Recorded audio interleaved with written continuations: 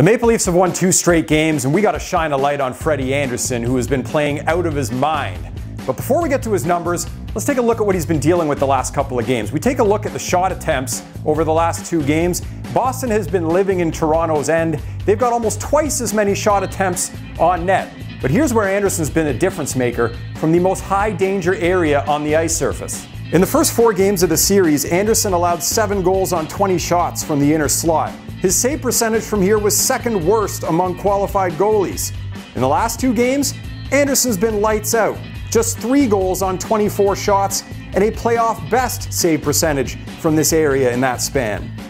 The Bruins have had their chances in tight in these elimination games, but they haven't made Andersen move laterally nearly as often as they did in the first 4, which is something they'll have to do in Game 7 if they want to extend their season.